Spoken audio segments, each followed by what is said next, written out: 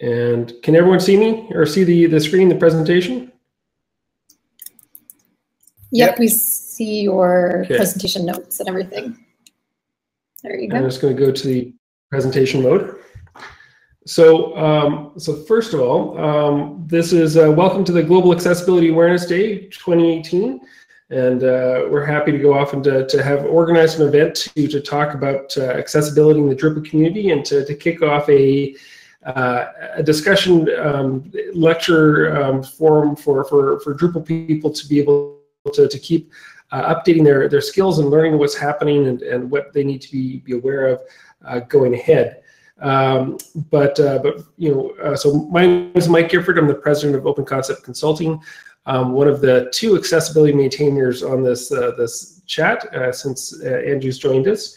But I also the running a small shop and trying to go off and to manage a team of other people doing general Drupal development. So first of all,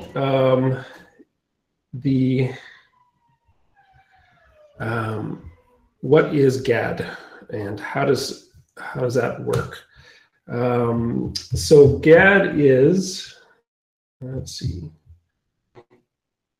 GAAD was first started in 2011 by a blog post or a tweet, and the first event for GAAD happened in 2012, and Joe Dolson and Jennison Ascension were the first two people that were promoting this.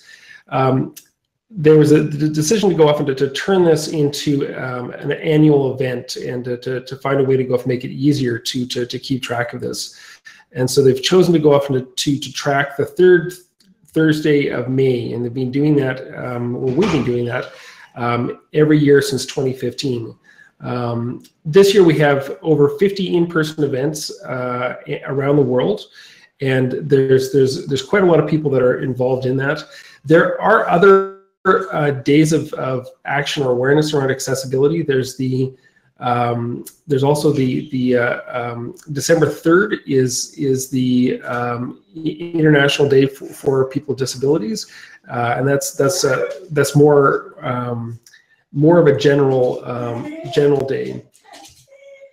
In terms of organizations that are part of GAAD, there's also this year you have Airbnb doing doing presentations and doing work on this. You've also got Apple, Expedia, the BBC, Salesforce, and there's others that are involved as well. And my dog is decided that she needs to go outside right now. So hang on a second. Just let her into the other room. The trouble about going off and organizing events at lunch is that some people get hungrier than others, or some animals. So the purpose of GAAD is to get everyone talking, thinking, learning about digital software, mobile access inclusion, and how to go off and to deal with people with different disabilities. There are so many people with disabilities, and there are so many different varieties and combinations that it's something that it's going to take a lot of public awareness for people to be aware of how other people are able to manage and interact with the web.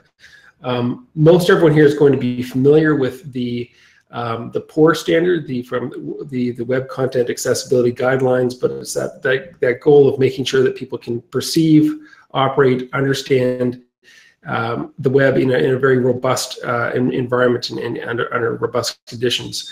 So this is the goal that we have for trying to go off and to address people with various different disabilities, and part of how GAAD is raising awareness on this. So my next slide is looking at Dennis Boudreau, he's in this slide. He's talking about NVDA, which is the non-visual. It's a non-visual tool for allowing, or it's a screen reader. And he was training people at Carleton how to go up and to manage how to use a screen reader, but it's it's something that is quite difficult because every screen reader operates a little differently, and there's different ways to manage it. And even if you master the use of a screen reader, if you are a sighted person, you're going to come to that with different assumptions than somebody who's blind. So it's not an easy process to ensure that your website is accessible. It's good to learn how to go off and use a screen reader and to incorporate it, but using automated testing is really useful. Doing doing manual testing just with a keyboard those are the first two things that you should do is automated testing and manual testing. And the third one, only after you've done the first two, should you jump to looking at testing with a screen reader.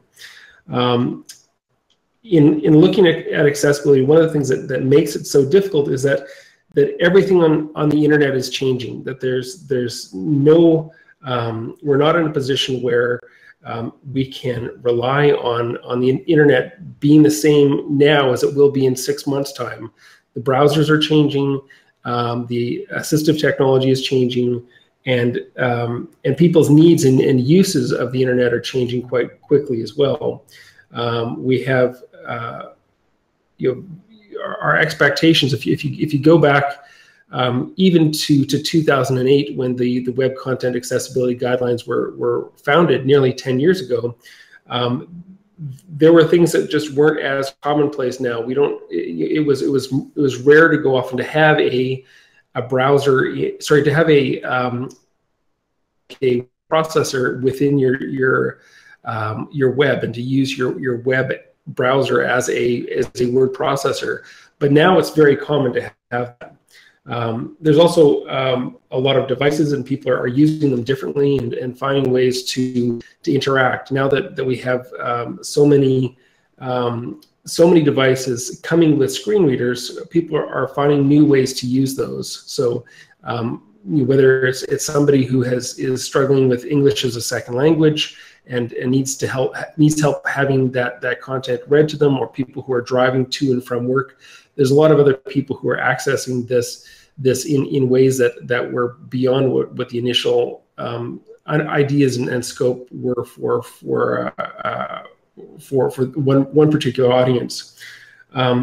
There also isn't a single standard for assistive technology, so we know that some people here may remember the browser wars of when Mozilla and Internet Explorer were trying to go off and determine which was the best platform to build on. And fortunately, there's more of a standard-based approach that's being adopted with modern web browsers, but that hasn't come to screen readers. So there's going to be variations about how things work in different screen readers, but also how they work with different browsers. So something may work just fine with JAWS on Firefox and Opera and Internet Explorer, but be broken for Chrome. And trying to go off and to manage all of those variations to see that people who are using that with that combination of technologies is able to properly navigate through and access the information is a real challenge, and not something that can be fixed simply. It can be fixed, but just not. We also have to worry about a lot of new stuff that is part of the web. So I've been working with the Drupal community now for I guess probably since 2009, trying to go off and to improve the accessibility of Drupal core, and there's a lot of stuff that just there weren't things that we could really consider at that time. So slide presentation here has Elle Waters talking about risk and risk management in addressing accessibilities. But I wanted to go off and to use this to sort of talk about things that have changed. So within the World Wide Web Consortium, between Drupal 7 and Drupal 8, we now have to think about HTML5 because that's has been adopted, and soon we're looking at HTML 5.1. We have the Accessible Rich Internet Applications, or WAI area, which weren't finalized when we were developing Drupal 7, and again, that's a new guideline or not guideline, but new set of standards that has come out that we can work with. There's also the Authoring Tools Accessibility Guidelines, or ATAG. We're working to try and incorporate as much of ATAG into Drupal core as we can, but again, that was a standard that didn't exist beforehand. We're also being aware of new challenges. So as the web more interactive, we're seeing people who are affected by, so there are people who get sick with all these little CSS animations and JavaScript animations that get added to web pages.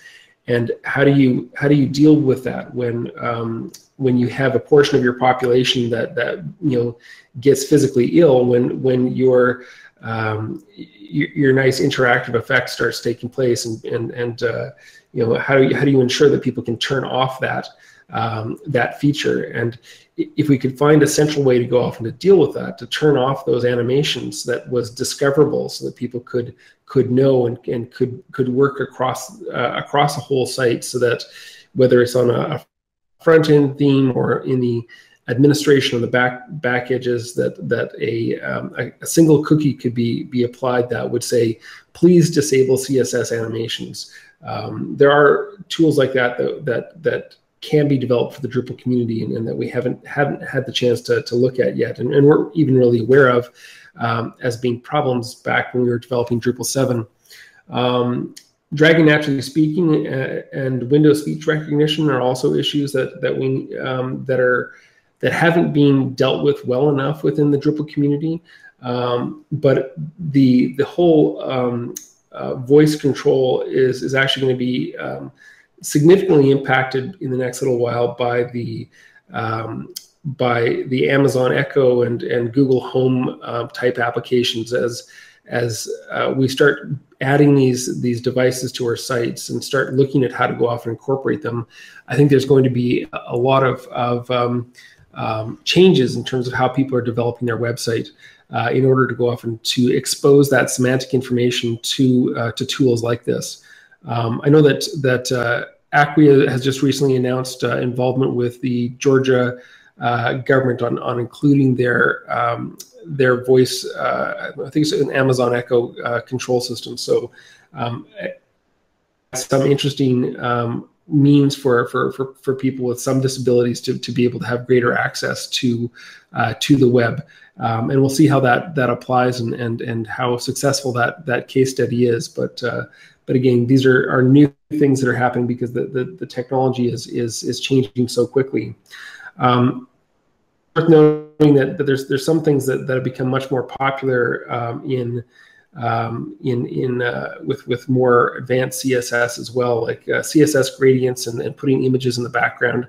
Not that that's that complicated, but back when we were doing Drupal 7, there weren't really tools to evaluate CSS gradients and to determine whether or not there were accessibility problems with those. And we were able to go off and with Drupal 8, by leveraging some better tools, be able to understand that there were problems with that we needed to be able to resolve and have.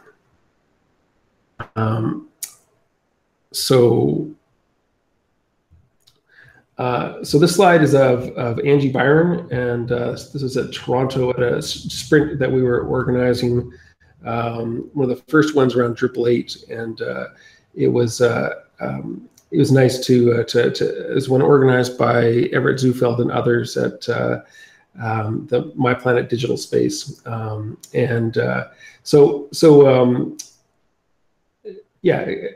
accessibility is sometimes hard to see. Some of the differences that are being applied are things that most people aren't going to notice.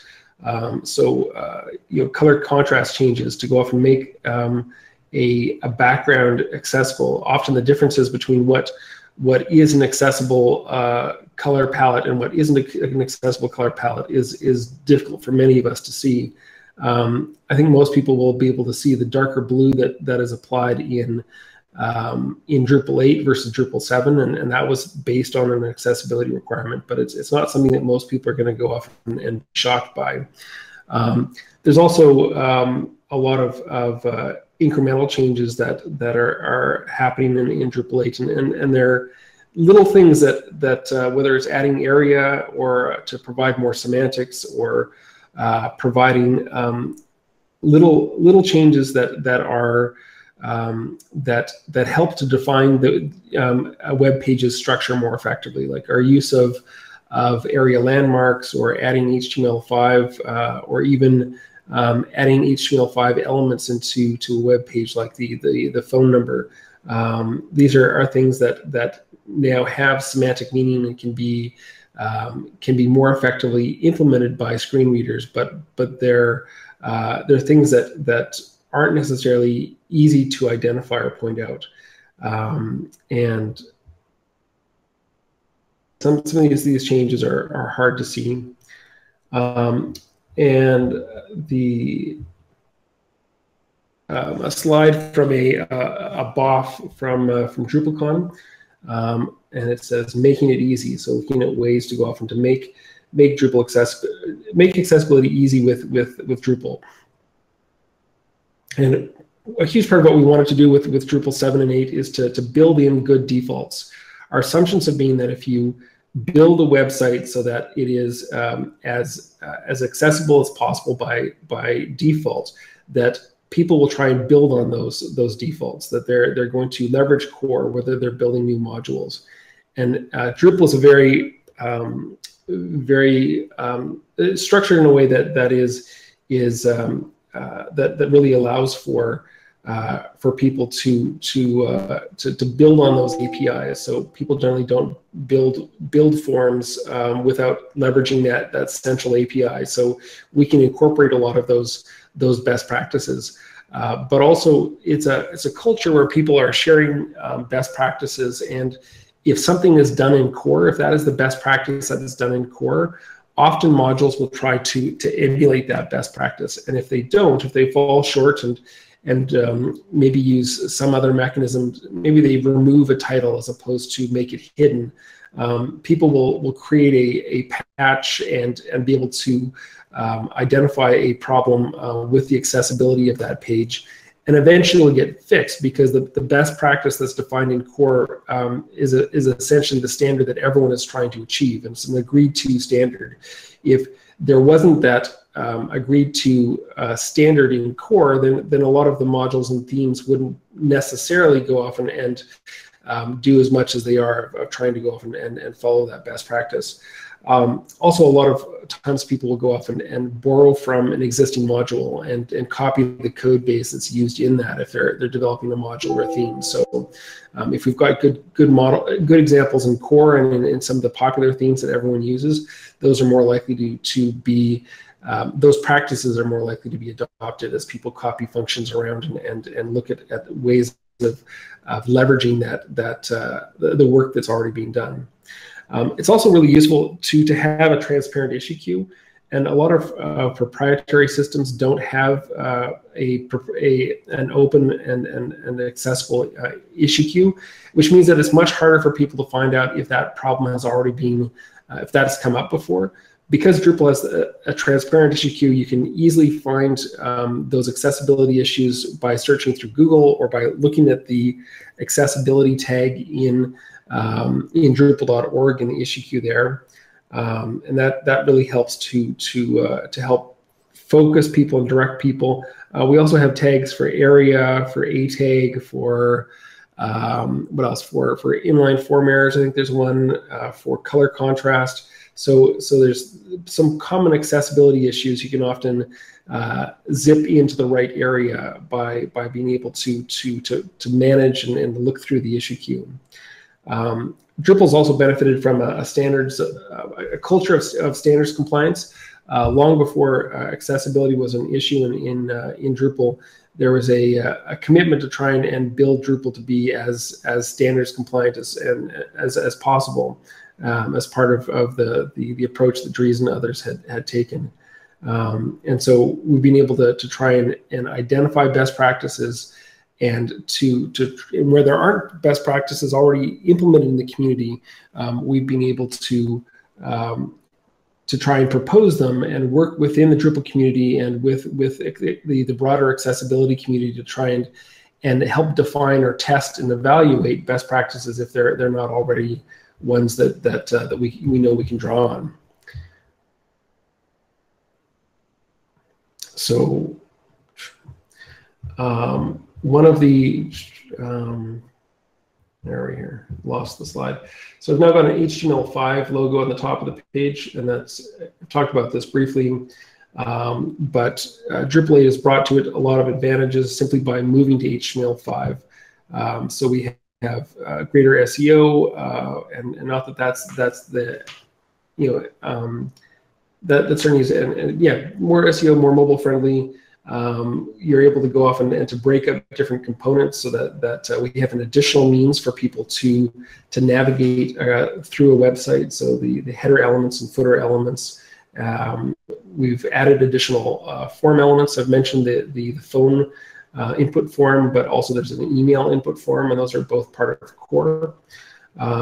There's a huge amount of effort to try and move from the Drupal 7 means of managing collapsible field sets to using details and summary elements to have those collapsible field elements, and that's something that was particularly useful when you're dealing with sites that have embedded, where you need to have embedded elements, because in Drupal 7 you can't have embedded field sets, but because we've moved to using details and summary elements, we no longer need to worry about having embedded field sets multiple redundant recursive field sets in forms. We can also benefit. What was interesting in terms of detail and summary, in that the Drupal 8 project went and pushed ahead on the implementation of detail and summary before there was really solid browser support for this. We felt that this was the direction that the web needed to go, and I think we were able to help push the web forward and push browsers forward to be able to implement this effectively. There's also the use of figure and fig caption as part of Drupal 8. So that's part of CK Editor, and something that we've there's no native way to go off and to implement that yet, but with figure and fig caption you can with CK Editor you can use figure and fig caption in that.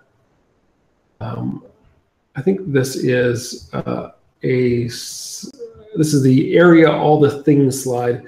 I think this was something that Carl Groves used in one of his presentations, but we've definitely added a lot of area, or the accessible rich internet applications to Drupal 8, and it's something that we believe we've done in the right way, although there certainly are ways that area has actually reduced the accessibility of some sites if it's implemented wrong, particularly for JavaScript focused websites. A lot of times people add in area hoping that will suddenly provide that definition and proper semantics without necessarily understanding how to go off and implement that.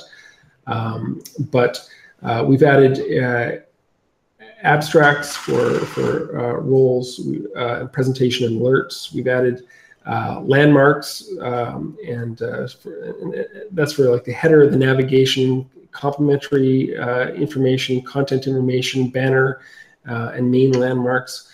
Those are being added to Drupal 8. Again, this is just an additional stepping stone to allow people to understand the content and understand how to manage and organize that content. It's something that is people who use screen readers generally leverage the headings and the area landmarks to find information about the page, and both of them are useful to be able to give context. We've also provided state change, so if you're jumping between information, so if you got information that is hidden, or if content is checked, then that is presented in Drupal core as through area, so that's useful as well. And we're using area labeled by and area described by in many different cases, particularly in the form elements, to be able to tie in descriptive information along with the label of an input form to make sure that that's all semantically tied together. One of the other big advances for Area Live has been, the advances in Area has been the implementation of Area Live.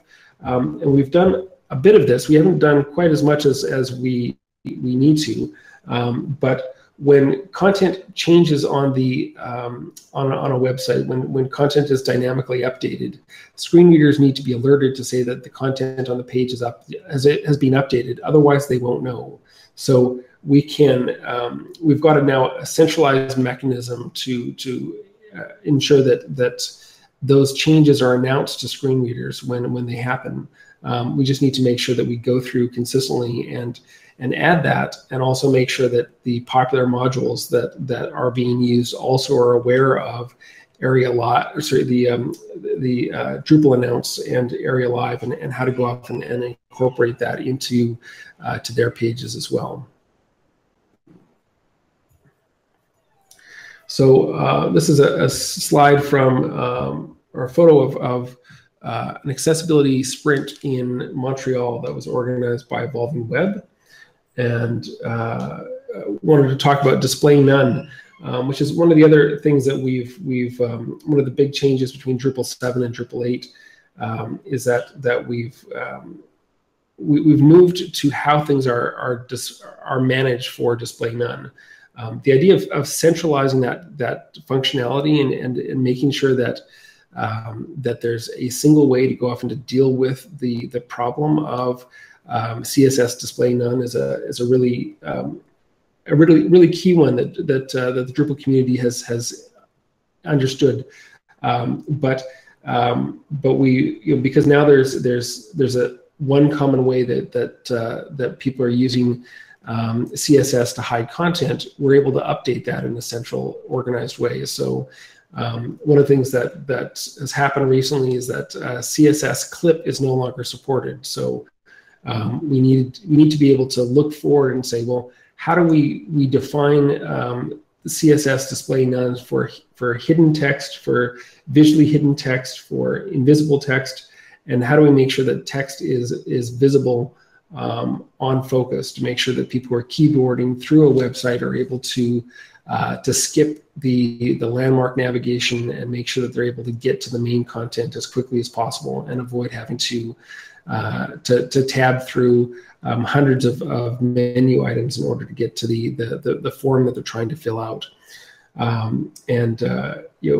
made the change in Drupal between Drupal 7 and Drupal 8 from using the element dash invisible format to adopting the HTML5 boilerplate approach, because there's in Drupal 8 a sense of trying to build on other pieces of software. It's that proudly built elsewhere approach to development, and we didn't want to be in a situation where everyone had to learn the Drupal way of doing things, so we adopted the approach used by the HTML boilerplate, and that's an approach taken on by more as well. So that nomenclature is more widely adopted than what we had implemented in Drupal 7 back in, well, whenever Drupal 7 was released. It seems like an awfully long time ago now. So now I have an image of a wheelchair that a new accessible icon that is being promoted to help portray people with disabilities as active participants. And I do this partly because I like the slide and the demonstration of people moving forward, but also to highlight that some of the other tools that we're doing to help make it more active and easier for people to manage the accessibility of their site. So I mentioned Area Live and Drupal Announce earlier. We've also added the Drupal tabbing manager, so making sure that the part of WCAG 2.0 is making sure that as you're tabbing through a website, that it follows a logical pattern. And that with the Drupal tabbing manager, we have additional controls over how that's done. So that's a nice tool to be able to control to see that we're not locking people into keyboard traps, and that they're able to around more complicated interface. There's also configurable defaults as part of Drupal 8, so you can, configurable descriptions. So you can customize the descriptions more than we could previously in Drupal 7.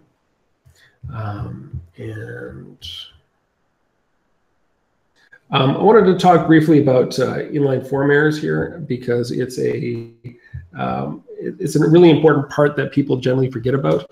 There's also a deadline coming for the inline format errors module for Drupal 8.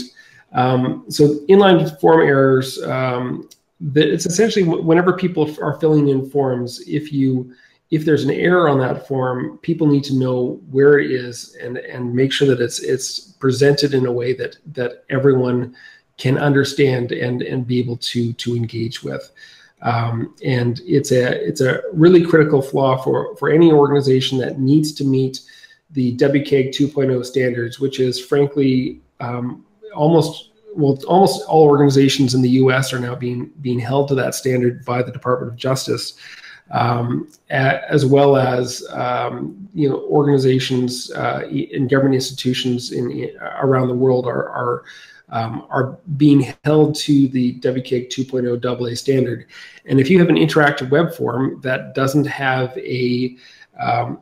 appropriate methods to go off and to report errors back to a user to allow them to be able to address those errors in an organized manner, this is a serious failing of WCAG, and something that needs to be addressed. Now, to build this into core and have this enabled in core by default, and it was for a short period of time, inline form errors were available for Drupal 8. Unfortunately, there were enough quirky things that happened in FAPI, in the Forms API, and enough glitches that was decided after about a week to go off and yank it out of core. And it's been sitting as an experimental module since Drupal 8 was released. And unfortunately, if we aren't able to go off and to stabilize inline form errors and reach a stable code base by July 31st, it looks like that the inline forms error module will be brought out of core and will be an additional add-on module. But if it's not part of core, it's something that will be it'll be a real shortfall, because even if it's not enabled by default, it'll be a shortfall since so many interactive websites are lacking this ability to go off and provide accessible feedback.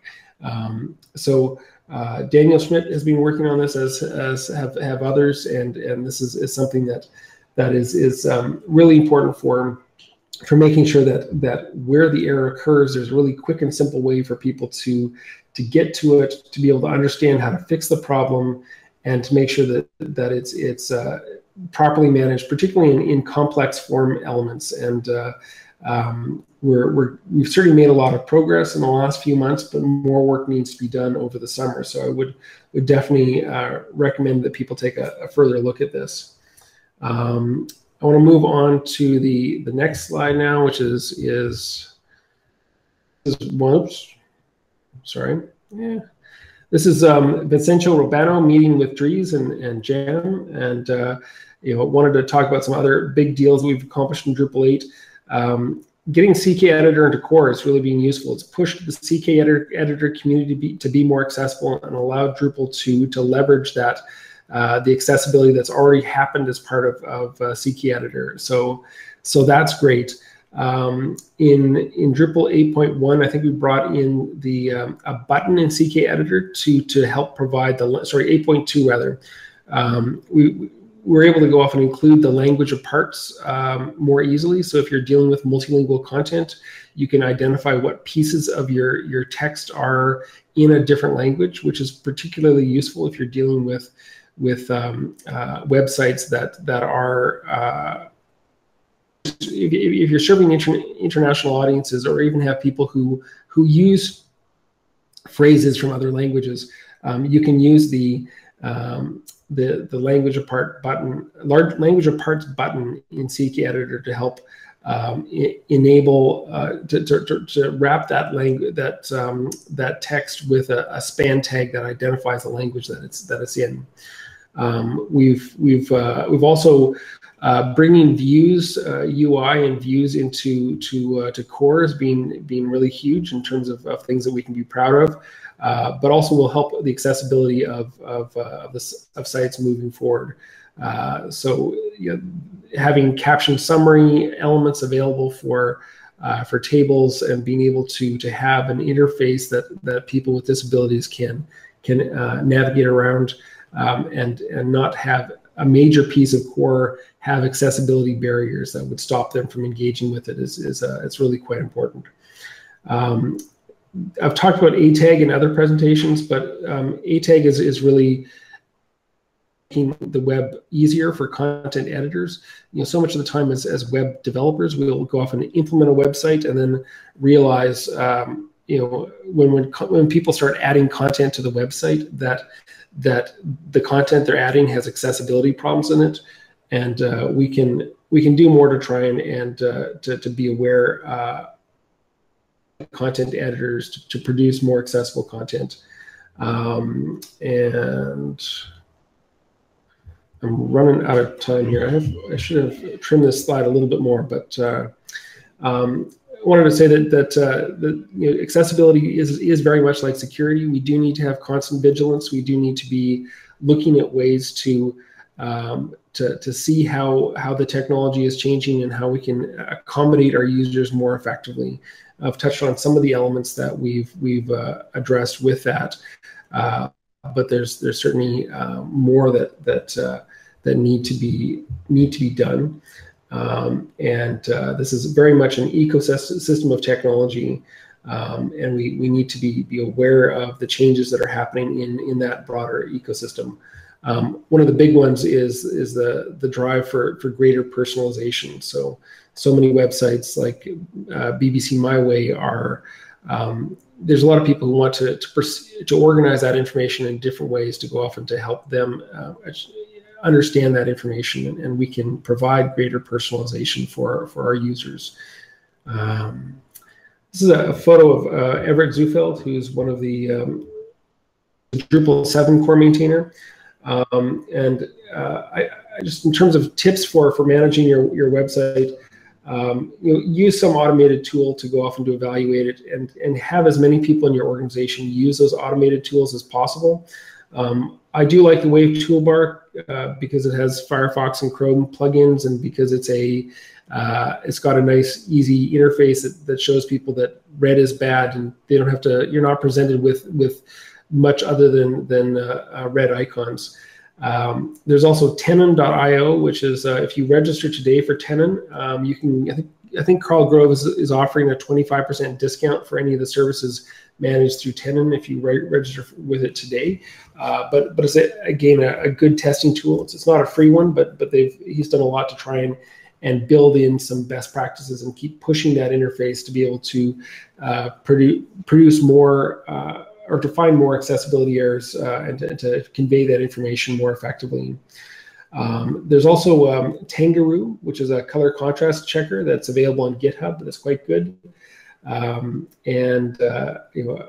As far as tips go, I just also want to say that there's nothing quite like involving people with disabilities in the process of addressing these accessibility challenges. There's a phrase that's really quite important, which is nothing about us without us, and I think that often that's something that's forgotten by organizations. Just to try and find people with accessibility challenges that they can engage in the system and find ways to make the sites more meaningful and useful for them. And I like to go off and throw in this kitten slide, because what is a web presentation without kittens? But you know, as much as there's free as in speech and free as in beer, I like to think about free as in kittens. If we don't find ways to nurture, love, and feed these entities, you know, they're not going to grow up to be friendly cats. They're going to end up to be something that wants us to scratch our eyes out.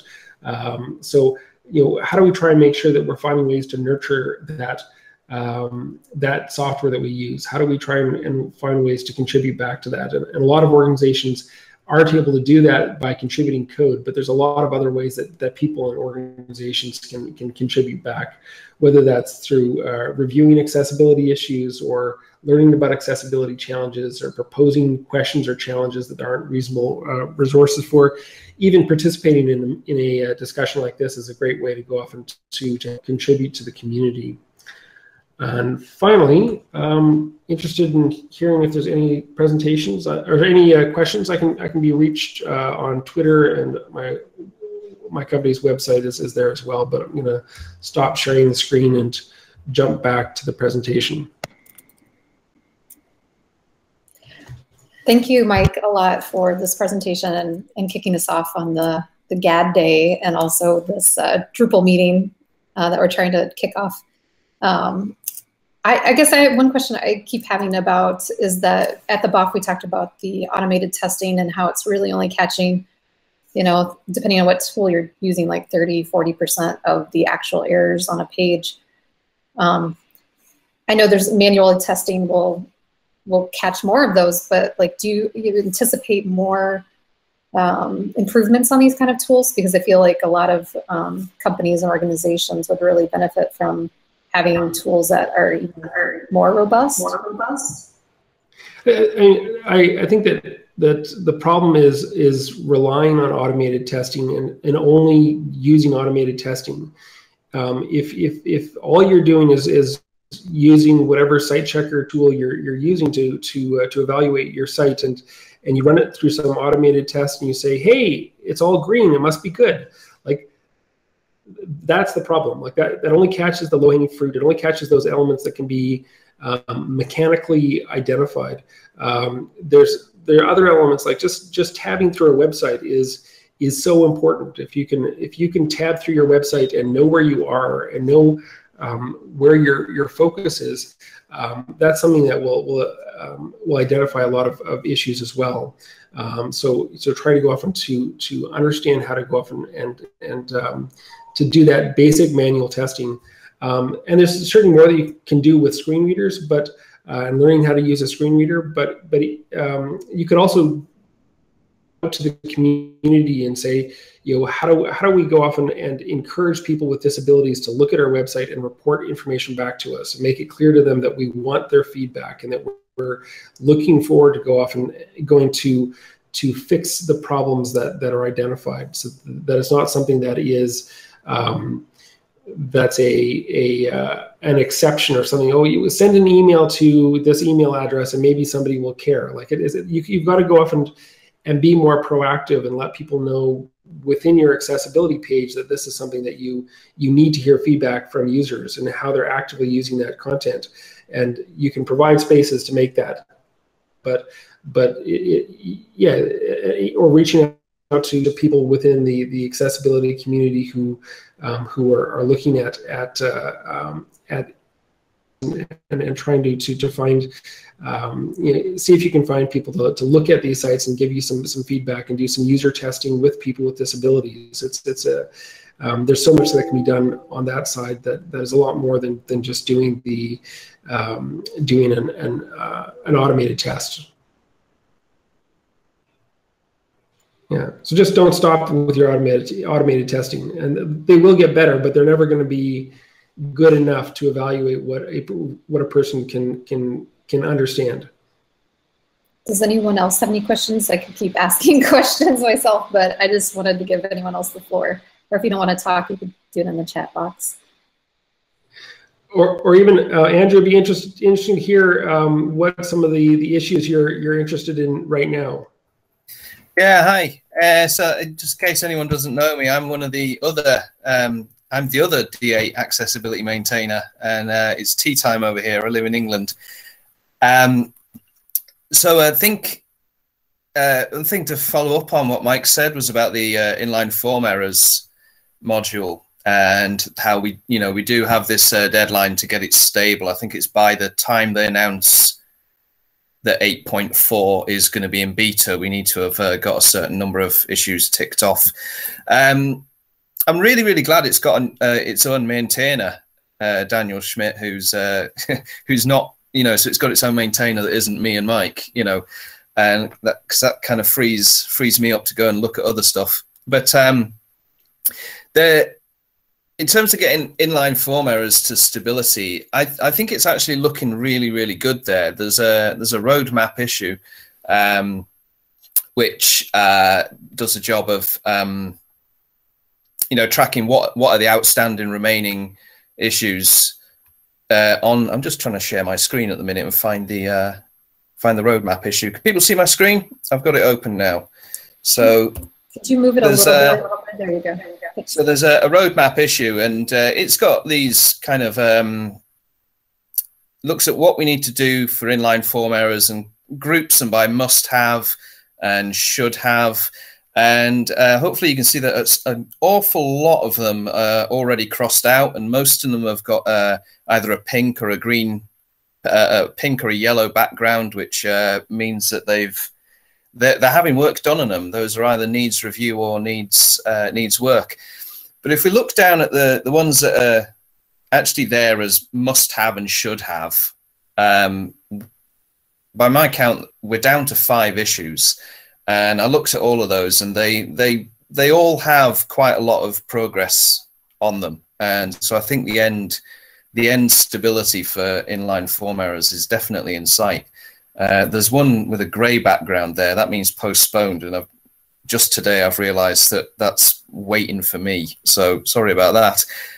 Apparently I've got to provide steps to reproduce a bug.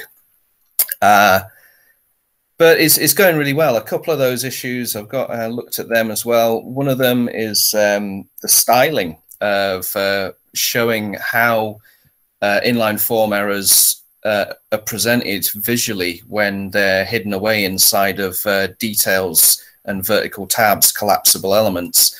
And right now we can see on the issue, the screenshots have got designs for all of them. And the remaining work there is to make sure that some of the tests are all right, and we need more screenshots and things. So there's certainly a whole load of progress has been made on this, and it's very close, I think.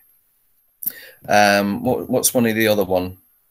Yeah, this is the one that I need to provide a bug report on. The idea here is that if you've got an error that happens to be inside of a collapsed element, like a details or a vertical tab, then you can follow the links which are presented at the start of the page, but they don't always necessarily open. They don't cause the vertical tab to be opened up correctly. So that's a thing which, again, we've got a solution for. We're just in the stages of writing the tests and cross-browser testing to make sure it works with everything. So yeah, that's just really what I wanted to say about inline form errors. It's not doom and gloom. There's a very good outlook on it, I think. I'm optimistic. I'm definitely optimistic too, but we do have to cross that finish line, and so making sure that it's not sort of left off is going to be quite important. And so if there's people who are looking at getting involved or looking at some of these tests, there's certainly ways to get involved to help nudge those issues ahead. Thank you both for the link. And it did sound a little doom and gloom when Mike was presenting, so I'm glad, Andrew, that you popped in and told us that it wasn't all all gloomy. Looks like a lot of them already. One of the things about inline form errors is that it was one of the very first experimental modules, and originally, and Mike touched on this, originally it was meant to be part of how the core form system worked. But it was as we were getting towards the 8.0 betas that it had too many rough edges, and someone realized it could be ripped out as an optional module and put in the experimental category along with the migrate. And that's when it started to lose attention and languish for a bit. But one of the great things about it being threatened is that you know, a lot of people were annoyed about this, and there was some kickback, and we managed to get a much clearer policy now on what the process is for experimental modules being made stable or removed from core. It wasn't just, you know, I think there was a point where we said, why are we having our module targeted? But that's not the case. We've got that clarified. Absolutely, yeah. I think it's interesting to look at inline form errors and where it was and what the initiatives are now in Drupal, because at the moment there's a big initiative about workflow, and workflow is about teams. Or, you know, lots of people will be visiting a piece of content if you've got workflow enabled. But inline form errors is all about individuals and how they interact with the form. And so I think there's a way in which we can start, you know, promoting inline form errors as being helpful for the workflow features, because the workflow is about teams. But if one member of your team has difficulty with the form, then it slows down the whole process, the whole team activity. So I think that's something that is a really good reason to promote inline form errors. That's a great way to think about how often that we accessibility improvements can be used to leverage other things and benefit other people. So it's just another example where you know, when we bring inline form errors, and when hopefully it becomes part of core as enabled by default, then we can rely on that for other things, with whether that's the workflow module or other code base that we want to go off and build on for individual or group work. Like it is so integral, and it's you know, yeah, we're making good progress on it for sure. Thanks, guys. I think, yeah. What'd you say? Is there anything else? No, I think we reached our end of our time. I just posted that link you sent in the text over to my internal group, but yeah, maybe reposting it on the Drupal channel and letting them know again about the deadline, because I'm not sure if people realize that, but might be getting that final kick. Hopefully Mark got everything recorded, and we'll post that up soon for people who couldn't make the meeting. I know that there were some conflicts with the IDI, not the IDI, but the DID. Just kind of dyslexic moments here, but the diversity has their own meeting. Diversity channel has their own meeting at this time as well, so there's a little bit of overlap. Some people wanted to come today, so we'll post that for them and for others who couldn't make it, and go from there. But yeah, we appreciate your time, Mike, like more than you can ever tell you, and everyone else for joining. We really appreciate chatting with people and not just hearing myself talk, but get to hear all the other experts talk too. So it's wonderful. Any last questions or thoughts, anyone? All right. When's the next one? To be determined, but hopefully next month. And hopefully Donna will be able to present. She's going to give a different focus on accessibility, talking about digital strategy and marketing and sales, kind of the very beginning, getting the buy-in from the client. And so we'll pick a date and a time that works for people, and especially people like Andrew, I know, who are a little bit ahead of us in the future.